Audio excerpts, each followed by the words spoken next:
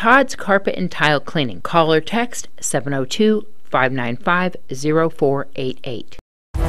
Top in your news, Americans cut down on spending during the coronavirus outbreak. According to a bank rate survey, 47% of the people interviewed said they were worried about the economy. 15% had concerns about the stock market and 10% had fears about both. 53% people surveyed with the highest incomes of more than $80,000 reduced their spending, compared to 44% of people making less than $30,000 per year.